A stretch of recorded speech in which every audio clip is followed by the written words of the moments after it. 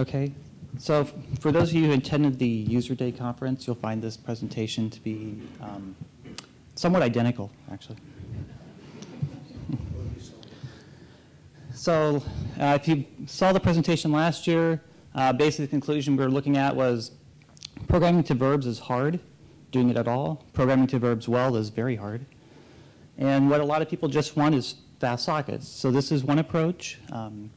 SMCR and extended sockets are two other approaches. The general solution for RSOCKETS, just refresh your memory. It sits in user space. It's part of the RDMA CM, so it's part of that package. It does do kernel bypass.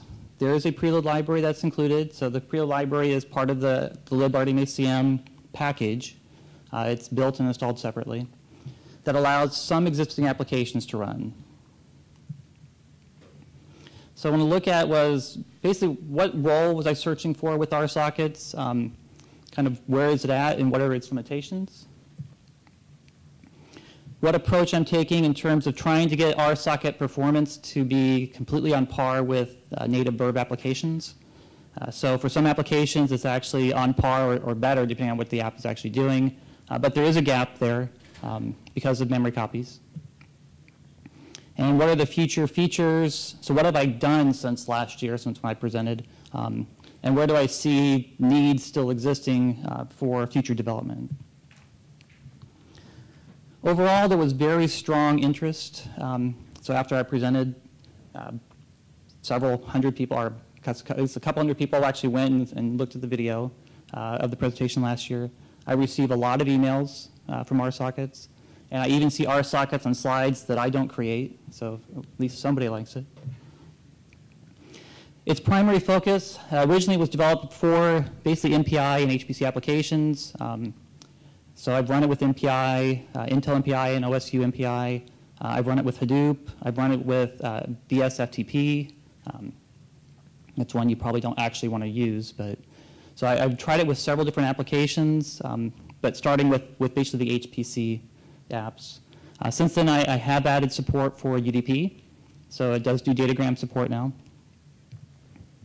And it does provide a little bit of support for applications which call fork. So fork is really the problem child with RDMA, but it does do some support of apps which do that depending on what the apps are doing with the fork call. So goal going forward is to continue to increase the number of apps. Basically, this comes down to somebody needs to just run the app, tell me if it works or not, and if it doesn't, if they can tell me why it doesn't work. Typically, what I find with apps is it either makes a function call. So this is with existing apps. It makes a function call that I don't intercept with the preload library, or they set a socket option that I don't support yet. So I kind of do those basically as an as-need basis because I don't know how much the apps are really going to need. And other goal is to decrease that performance gap, which I'll get to in just a couple minutes. And generally, RSOCKETS provides around 90–95% of the performance, basically raw performance for micro benchmarks relative to a native application. And my priority is performance. So this will be a little bit different than what, like, for example, the SMCR, which is more focused on compatibility.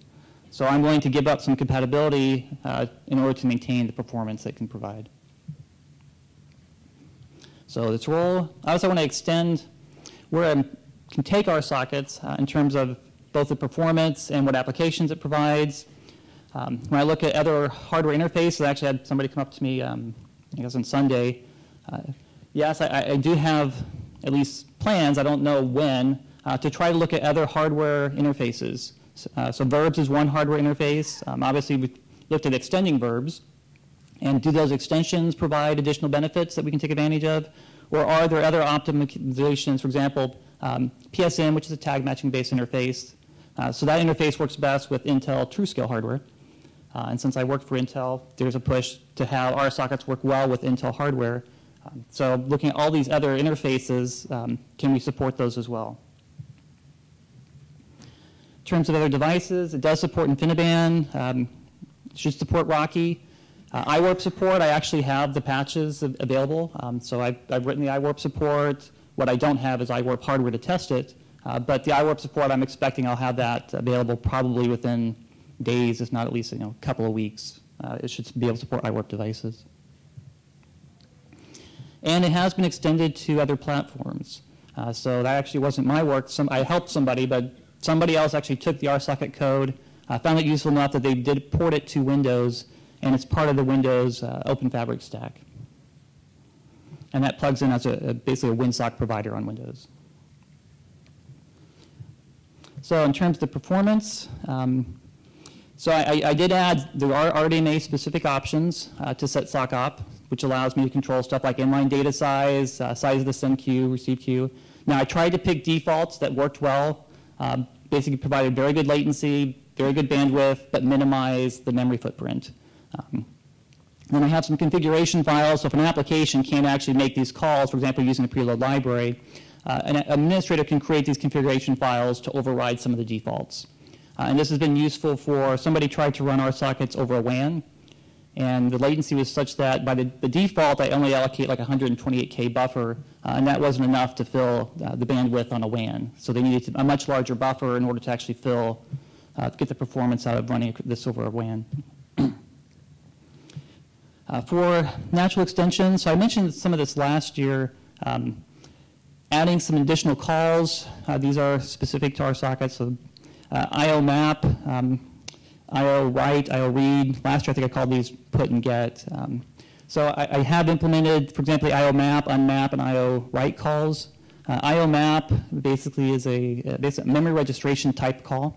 So that maps to a memory registration, but the user gets to specify essentially the R key or what address they want that buffer accessible through. And then the IO write call goes directly to that buffer. So using this, an application can basically register memory. They don't have to exchange any R keys. It's done automatically by the RSocket protocol. And the remote side just needs to be able to specify an address of a buffer, which could be known and basically compiled into the application in order to transfer data to it. IO read is another one. I haven't implemented that yet because IO read is really only useful if you have asynchronous IO, or it needs to be a completely blocking call. Which brings to the last piece is support for asynchronous I/O. A lot of people for the past day or so have mentioned they really need asynchronous I/O. However, Linux doesn't really define an asynchronous interface for sockets. So I expect at some point I'll get to that. It's just a matter of when and what that ends up looking like. So the top two are mostly done. The bottom one is still open. So in terms of the future, I need to have real keep alive support, iWork support I mentioned. In terms of UDP, I know that multicast is missing, but there's applications which desire multicast support.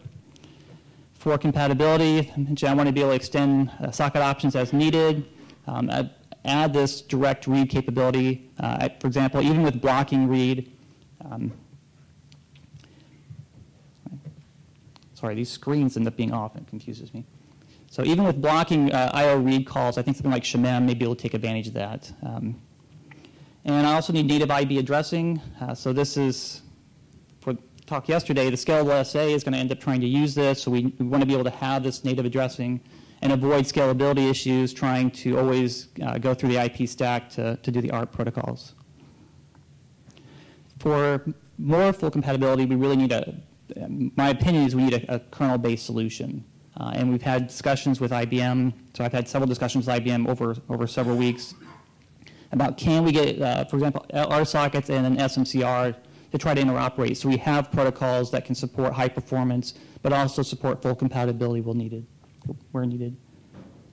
And that's just kind of highlighting the ones that hopefully will be available soon, at least those features. And then Jerry will come in here and step in for the SMCR.